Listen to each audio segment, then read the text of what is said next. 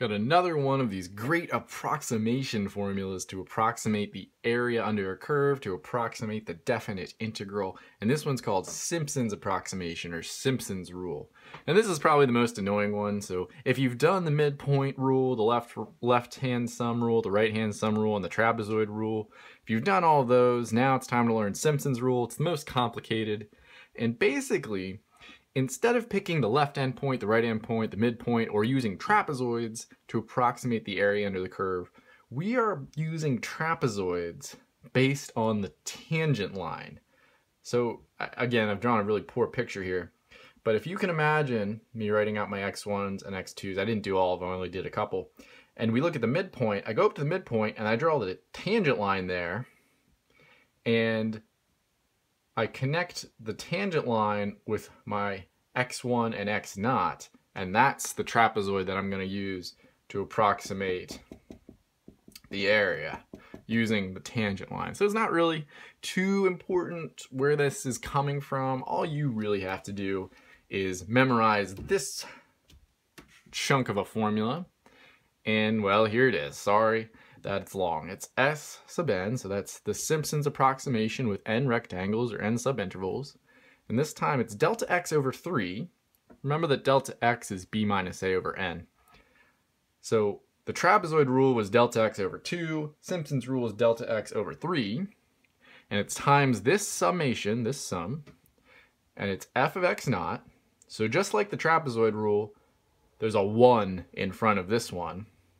And then it's plus 4 f of x1 plus 2 f of x2 plus 4 f of x3, and this alternates. So all the middle terms in here switch between 4s and 2s. In the trapezoid rule, they were all just 2s. And up until the very end, the very last point, f of xn, that gets a 1 in front of it, just like the trapezoid rule. So I'll do the example that I've been using with the midpoint trapezoid rule and this rule. It's f of x equals x squared on 0 to 3 with 6 rectangles or 6 trapezoids or 6 whatever, 6 subintervals. And that means I'm going to do s sub 6. And that formula is delta x over 3.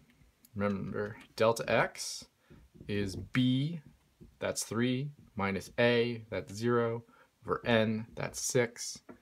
3 over 6 is a half, and if you watch the other videos, this part's the same. Okay, so I do delta x, which is 1/2, over 3. And then I have to do f of x naught, that's the first point, so that's a, so that's 0, f of 0. And then following this sum, I do plus 4 f of x1. How do I get from x0 to x1? I add on delta x. So to get from 0 to the next one, I need to add 1/2. 0 plus a half is 1/2. And then I need to do 2, so it goes from 4 to 2, 2 times f of x2. How do I get from x1 to x2? I add delta x. So 1/2 plus 1/2 is 1. 4, 2, I'm back to 4. F of x3, how do I get from x2 to x3? I add a half. 1 plus a half is 3/2.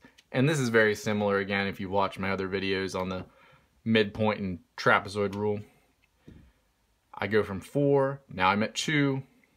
F of 3/2 plus a half is 4/2, or 2. I switch from 2 to 4. F of 2 plus a half is 5/2. And now, hey, I've got 1, 2, 3, 4, 5, 6. Need one more. So this is going to be my last one, because if I add a half, I'd be at 6/2 or 3. And my very last one does not get any coefficient other than 1. My first and last points only have 1, and everything in the middle goes from 4 to 2 back and forth. Whew, that's the setup. Now I just need to plug all of these values into my function x squared. 1/2 divided by 3, I think that's going to be a 6. A sixth. and then I do f of 0. So I plug 0 into my function, that's 0 squared, plus 4 times I plug 1/2 into my function, that's 1/2 squared, plus 2, I plug in 1, that's 1 squared, plus 4 times I plug in 3/2, that's 3/2 squared, plus 2, plug in 2 squared, plus 4, plug in 5/2, and then plus 1 times plug in 3, that's 3 squared. And again, I'm not going to actually do this for you. I'm going to be lazy. If you want the actual answer, you can just plug this into a calculator, but that's how you do it. That's how you set up Simpsons approximation. If I went a little too fast for you, please watch the video again. And I hope you got something out of it. Thanks for watching all of these boring approximation videos. I really hope they helped you, and have a great day.